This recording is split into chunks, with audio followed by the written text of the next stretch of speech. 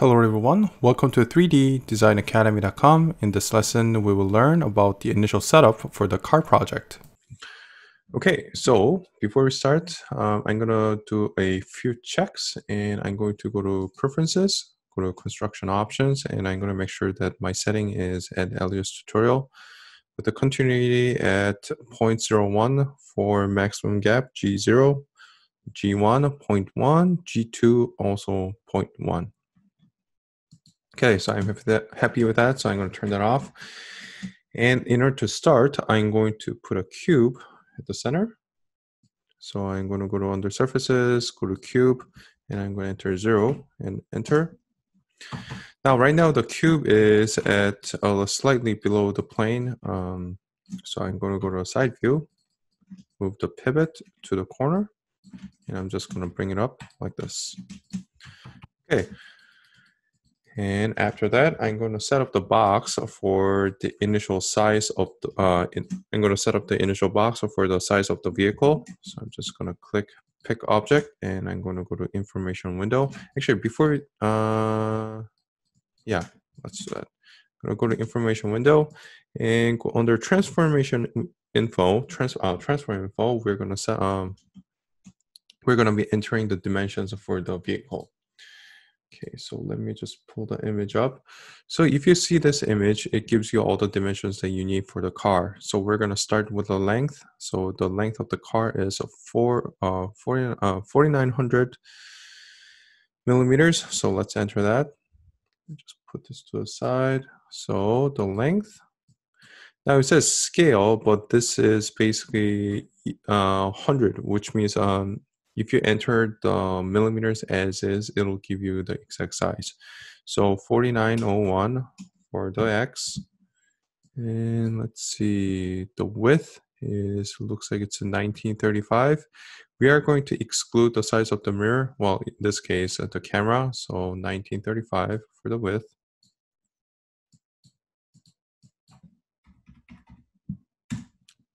Okay. And for the height, it looks like it's a 1629. So let's enter that. Oops, 1629. Okay, and that'll give us the dimension of the vehicle. Okay, so right now it's a little bit off the grid, so let's move that a little bit. So let's center the pivot. And right now I'm just going to center to the grid by using Alt grid snap, Alt right mouse button to restrict the movement to up and down. And I'm going to move it just slightly into the, actually, I'm just going to center it like this. So just move the pivot to the center of your box and just snap it using Alt and middle mouse button like this. So that the cube, or the, not the cube, so that it's the shape sits right within the grid. Okay, so the first thing I'm going to do is, and the next thing I'm going to do is I'm going to be putting canvases. So let me just create a new layer, and I'm going to put this right here, and I'm going to say canvas. Okay, so there are several canvas images that we're going to be importing. So I'm just going to the side view first, and I'm going to go to File, Import, Canvas Image. I'm going to go to the Options box, and I'm going to make sure that this option is checked on. I'm going to say Go. Now, the reason why we're checking this on is because I do not know why, but if you do not have this option on, which basically the canvas images are going to stack on top of one another, which is not what you want. So I'm going to say Go. Now, I already cropped the canvas images, the orthographic drawings into their respective, I guess, respective sizes, respective positions. So for the side view, so I'm just going to say double click on that. And I'm also going to, because right now the image is way too big, I'm just going to turn the transparency down in order to help me scale it. So I'm going to say 0.8. Oh, maybe too light, maybe 0.3. Okay, so I'm going to just grab the canvas and I'm just going to scale it like this. until it is similar to the size of the box that we just created. Okay, it looks like we need to make it a little bit bigger.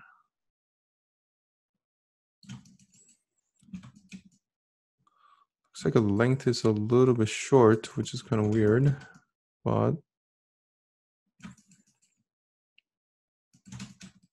maybe it does need to be.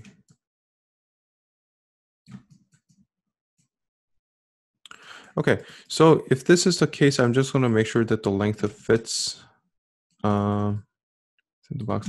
Okay, actually, before we continue, I'm just going to double check that my cube is the right, or yeah, cube is the right size. Information window. Okay, so the length is 4901. The width is 1935, and the height is 1629. So it looks like I had all the dimensions right. I don't know why it's not fitting perfectly, but that's okay.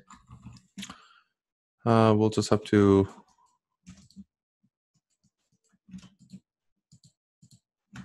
deal with it. Okay, so maybe it's got to do with the height.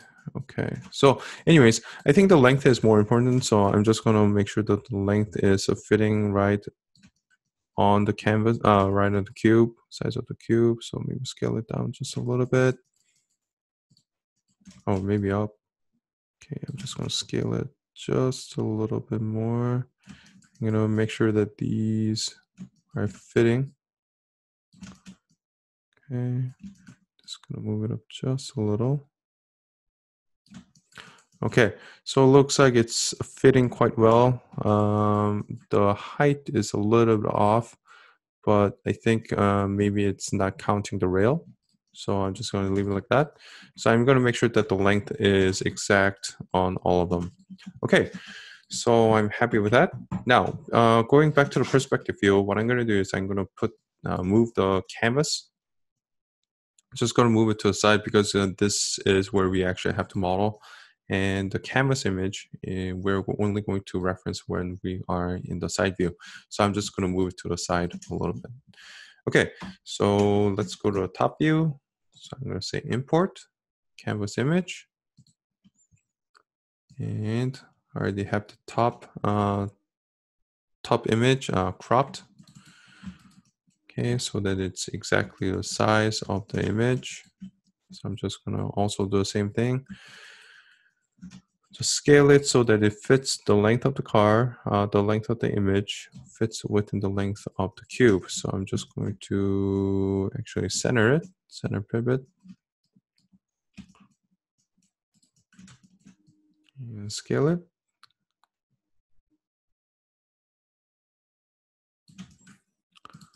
Okay, so it looks like it's fitting well there, and it's fitting well there. Okay, so I'm happy with that. Okay. Okay, and on both sides, I think it's fitting well. Okay, so I'm going to put that also in the canvas layer. Now let's go to the rear view, F7. I'm going to say import canvas image. And I'm going to import, actually, I'm going to import the front. Okay, I'm going to snap it to grid, middle mouse button, Alt, middle mouse button, and Alt, right mouse. Oh, actually, this one. Can't really do that. Okay, so just I center it side to side with the Alt middle mouse button. I'm just going to scale it so that we can fit it in within the box. This. Okay, I'm just going to use the side to side size as a reference. Okay, I think that's good. And let's move it down.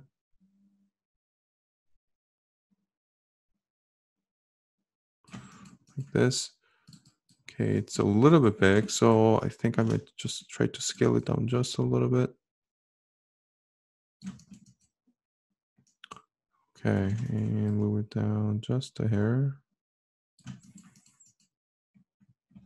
Okay, so it looks like it's sticking out a little bit, but I think we noticed that also on the side view, so I think this is okay. Maybe just a little bit down. Okay. Yeah, I think that's good enough. Okay. So I'm actually going to create a new layer and I'm going to call it front, and we'll go to the perspective view, and this one I'm going to put it towards the rear. The reason why I'm putting it towards the rear is because if I'm modeling from the front, I want the surfaces to be primary and the canvas to be sort of a secondary, so that the canvas doesn't interfere with the modeling window. Okay, so I'm just going to put that here, and I'm going to set the state to reference so that it doesn't move on its own. Okay, I'm just going to turn that off and new. Oops. Okay, so I think I might have accidentally put the box in there, so I'm just going to bring it back to the canvas layer, and I'm going to call this rear. I'm going to turn the front layer off, and I'm going to go back to the rear view, and let's import one more image. So I'm going to say rear. So same thing, I'm going to position this at the center of the grid, and I'm going to scale it so that it fits within the box like that. Just going to move it up.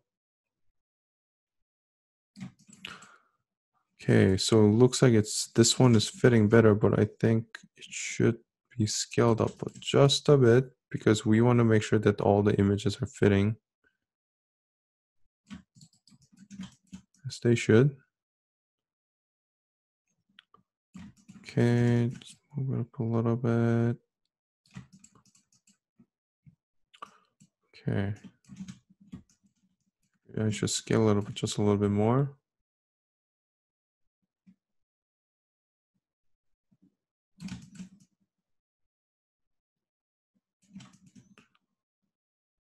To the side a little bit. Okay, just move it up just a bit. Okay, so it looks like it's a fitting. Oops. Wait, that's what happened. I think I made it way too big for. Oh, I don't know if I don't proportional scale. Okay, so I think I might have done something wrong. So I'm just going to go to information window, make sure that I didn't scale up by accident. Okay, yes, I think I might have. Okay, so I'm just going to delete the canvas image and going to start over. So again, go to rear view, import canvas image, and I'm going to pick the rear, center, scale it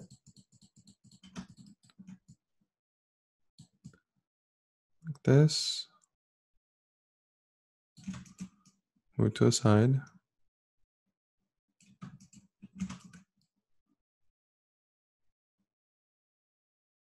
Okay, that's fitting better. Yeah, I think that looks good. Oops. I accidentally clicked on something. So I'm just going to move back up. Okay, I think that looks pretty good. Maybe scale up just a little bit and move it to the side.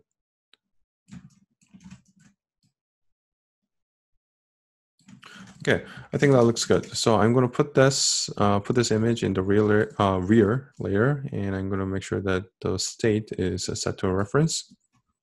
Oh, actually, before that, I'm just going to move this one, on the other hand, to the front like this, so that when I'm modeling from the rear view, this canvas doesn't interfere with the surfaces. Okay.